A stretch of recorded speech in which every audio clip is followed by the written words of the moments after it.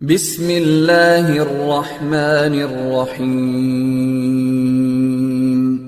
رب زدني علما.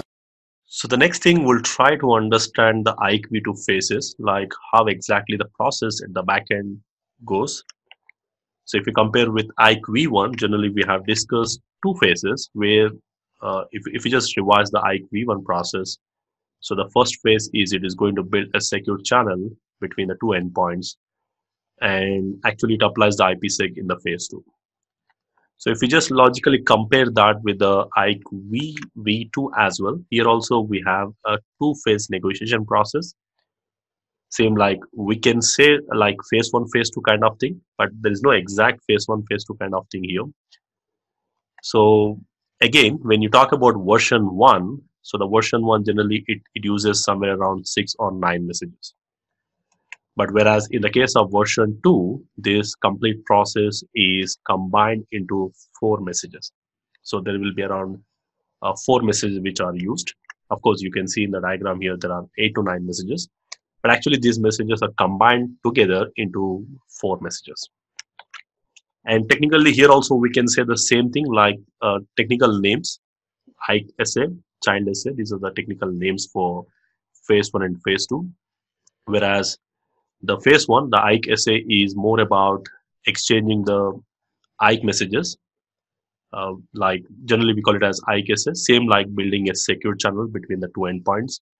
Like if you compare with the previous version, and the actual IPsec will be applied in the phase 2. That is like child essay, where the particular both the peers will decide what will be the encapsulation and the protocols will be used for encrypting the or hashing the traffic. So technically the names are different, but the process will be the same. But actually you have combined the messages into the messages are actually grouped here.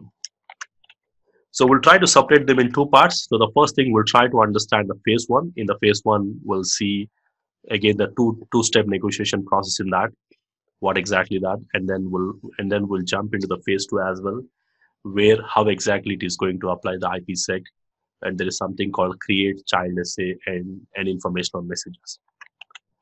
So let's get into the phase 1 first. Now, the phase 1 is again divided into two-step negotiation process. So the first step is they will exchange the IKE proposals. So let's see the first one, exchanging the IKE proposal messages. Now IKE proposals are like, first the initiator, let's say this router is initiator, it is going to send out a request, like the first message we can say. The first message is going to send out something like IKE essay initiate request. And this message is sent from the initiator to the responder, the opposite side. And this message contains the security association proposals. And what exactly these proposals include what will be the cryptographic algorithms we'll be using, like what will be the algorithm I'll be using for encryption, and what will be my hashing algorithm I'll be using. And also it includes the other options like what will be the Diffie-Hellman keys, like which Diffie-Hellman group I'll be using for secure exchange of the keys, like how I'm going to derive the keys on both the sides. And additionally, it also includes something called nonce values. Nonce is kind of temporary random number it is going to generate. And based on this random number, the initiator will send a number. And based on that number, the responder is going to combine that number with the agreed other algorithms and return back with some number again, the nonce value. Now these nonce values which are being replied by that particular responder, it has to match basically what is sent by the initiator. So there is some kind of algorithm for that. Now these are the values which are being exchanged and inside the security essay proposal messages. Now in the second message, this is the first message, and the second message again it is going to respond back with the essay proposal messages. So technically we call this as SA initiate probably response message. This again include what is the algorithm I'm going to use for encryption, for integrity hashing, and then what is the Diffie-Hellman group I'll be using for deriving the keys, and then the nonce value. Now nonce value again, as I said, it has to match what is being sent by the initiator. So if it matches, then it says okay, there is no problem. But whereas if that particular do not match, or it will reject any message which do not have the right value of the right nonce value. So these messages are exchanged initially. That's what happens in the first step, the first message and the second message, we can say. Now again, whatever the information being exchanged, whatever the algorithms being exchanged, these will be used in the next step. That is the next step. So probably the next step is like the third message and the fourth messages. Now these messages generally happens in this process, and based on this algorithms which are being exchanged or negotiated, and based on that they will decide what will be the authentication method they will be using for the peers, and how the authentication messages are going to be protected, and what is the encryption algorithm being used, or what is the Diffie-Hellman group value or the keying material the Diffie-Hellman group will be used for securely deriving the keys. But again, one more thing we need to know is authentication can be asymmetric authentication as well. Now probably if you just try to compare this process whatever with previous version, so this actually combines 1 to 4 messages of your main mode. So in your IKEv1 there are first 4 messages, so these 4 messages can be compared with this particular step here. So next thing, let's move on to the next messages. Like we have seen the first 2 messages. So basically the first 2 messages happens here. The message 1 sent by the initiator, and the message 2 is being like a response from the responder. Now this message 1 and message 2 includes the security association proposals, SA proposal information, and this information will be used in the next step for authentication and the identity exchange. So the next step is like IKE authenticating the remote peer and the identity exchange. Now in these messages, what they do is they generally do something called authenticating the remote pair. Like the previous messages are not encrypted, but now from here onwards, the message 3 and the message 4 will be more encrypted.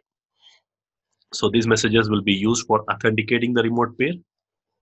Now again, the authentication options include like the authentication can be a pre-shared keys on both the sides, or it can use some kind of digital certificates, or even in the IKEv2 we have something called EAP authentication method, where you can integrate with the existing authentication method used in the LAN in your network that can be integrated for the VPN as well. And again, the authentication method, as we discussed, it also supports something called asymmetric authentication, where you can have different authentication methods on both the sides. So again, depends upon the type of the authentication message you are using, the content or what exactly these messages carry, that will vary. And once authentication is successful, it will move to the next phase, that is your phase 2. If you compare this with your IKEv1, we can say it initiates the phase 2 also. Means the phase 2 process also happens in this third and fourth messages. But again, I'm not going to cover right now on this, so I'll be more explaining this part.